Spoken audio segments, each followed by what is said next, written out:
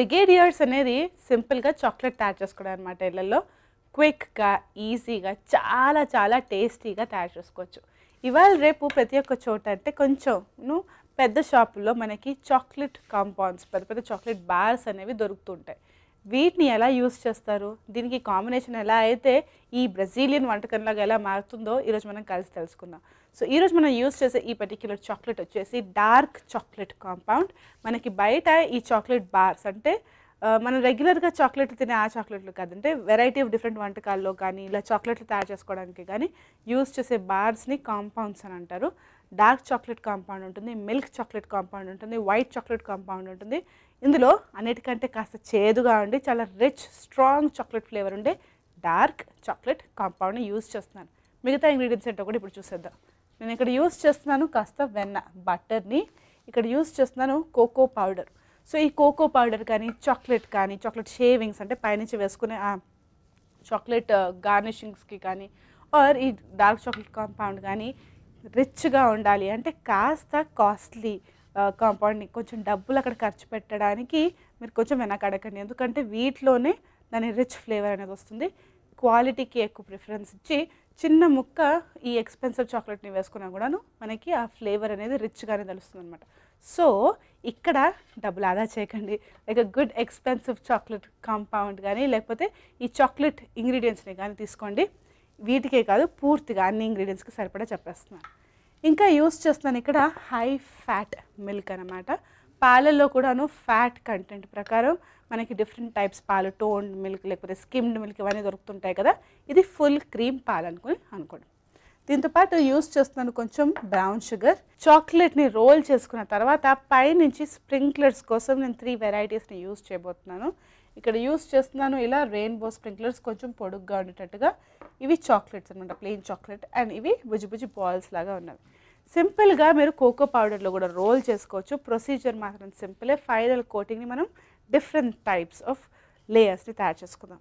Let's get started. చాలా క్విక్గా అయిపోతుంది. ఎస్పెషల్లీ ఈ చాక్లెట్ మేకింగ్ ఏదైతే ఉందో చాలామంది పిల్లలతో పాటు కూడా కూర్చుని తయారు చేసుకోవచ్చు. ఎందుకంటే ఆ ప్రొసీజర్ కూడా చాలా ఫన్గా ఉంటుంది కాబట్టి. ఇప్పుడు ఏం చేద్దామంటే ఒక సిలికాన్ స్పూన్ తీసుకొచ్చి పెట్టుకోండి. దాన్ని కాస్త వేడి చేసుకుందాం. ఇందులో పాలు, బటర్ ఇంకా ఈ బ్రౌన్ షుగర్, ఈ ఇంగ్రీడియంట్స్ని ఫస్ట్ మనం యాడ్ చేసుకుందాము. ఫస్ట్ నేను వెన్నని వేసుకుంటున్నాను.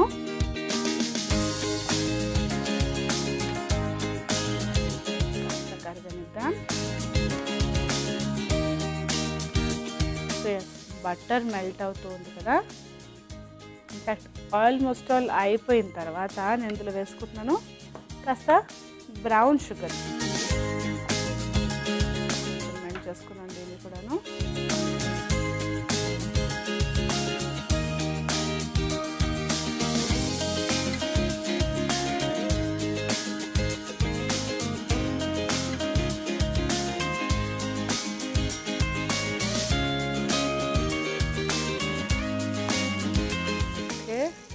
ఇంకా గ్రాన్యూల్స్లో అయినా పర్వాలేదు. ఇప్పుడు నేను యాడ్ చేసుకుంటున్నాను కొంచెం ఈ ఫుల్ క్రీమ్ పాలని. కొంచెం తక్కువ చేసుకున్నాను ఇప్పుడు.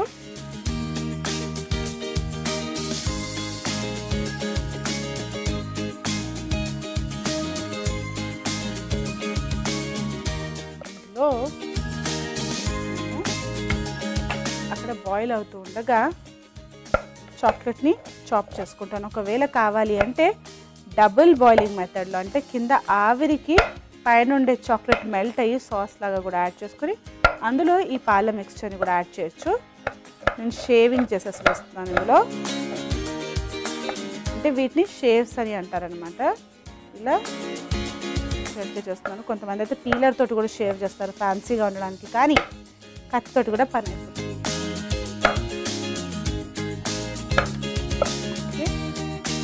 వేసేసుకుంటున్నాను ఇందులో చాక్లెట్ని.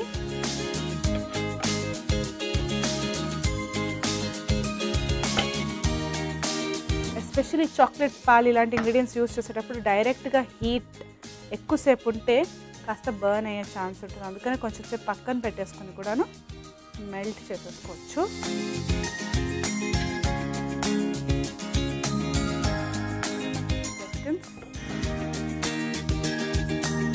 మెల్లగా ఇలా కలుపుతూ ఉంటే చాక్లెట్ మెల్ట్ అయిపోతుంది. బ్యూటిఫుల్ థిక్ స్ట్రాంగ్ ఫ్లేవర్ ఉన్న ఈ chocolate sauce, dark chocolate sauce మనం రెడీ చేసేసుకున్నాము. ఇందులో ఇప్పుడు నేను కోకో పౌడర్ని, మంచి క్వాలిటీ ఉండే కోకో పౌడర్ని యాడ్ చేసుకుంటున్నాను.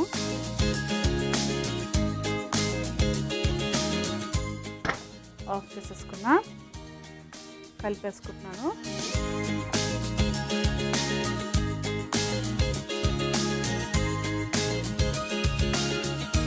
పూర్తిగా ఒక బాల్ లాగా ఫామ్ అయ్యేటట్టుగా నేను యూస్ చేస్తున్నాను. కొంచెం వెన్నని కూడా తీసి పక్కన పెట్టేస్తాను, ఎందుకో ఇప్పుడే మీకు అర్థమవుతుంది.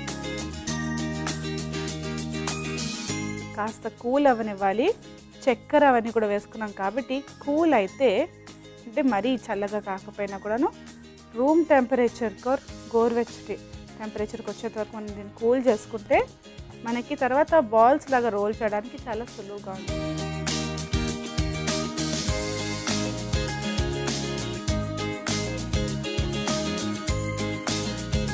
కాస్త వెన్నని చేతికి రాసుకుని రెడీ చేసి పెట్టుకున్నాను. ఇప్పుడు గోరువెచ్చగా ఉన్నప్పుడే ఇలా కూర్చి బాల్స్ లాగా రోల్స్ చేసుకుందాం మనము. ఇక్కడ మన ఇష్టం, ఒకవేళ కావాలంటే వేరే వేరే షేప్స్లో కూడా తయారు చేసుకోవచ్చు, కానీ ఇవి పర్ఫెక్ట్ అనమాట. పర్ఫెక్ట్ బ్రిగేడియర్స్ ఇలా తయారు చేసుకుంటాం. సో ఒకవేళ కొంచెంగా బ్రేక్ అయింది అంటే మళ్ళీ టైట్గా మిక్స్ చేసేసుకోండి. ఇక్కడ కావాలి అంటే వీటిని నేను కోకో పౌడర్లు మళ్ళీ ముందుగా యూస్ చేసిన కోకో పౌడర్లో రోల్ చేస్తాను, లేకపోతే ఇలా కాస్త క్యాస్ట్ షుగర్ని కూడా యూస్ చేస్తాను. ఇందులో రోల్ చేద్దాం మనము. లైట్ షైన్ అనేది ఉంటుంది. బ్యూటిఫుల్.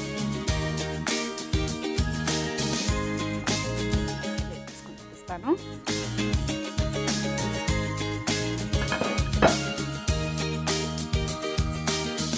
ఒకటి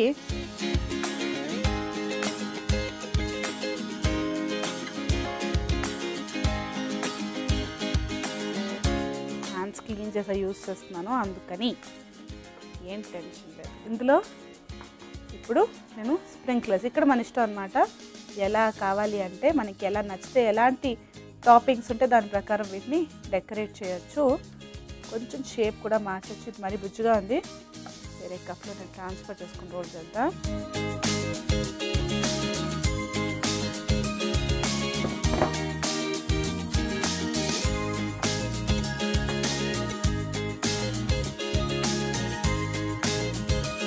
కాస్త గోరువెచ్చగా ఉన్నప్పుడు ఈ స్టిక్కీగా ఒక లేయర్ ఉన్నప్పుడే ఇలా కోట్ చేసుకుంటే మనం సులువుగా కోట్ చేయొచ్చు.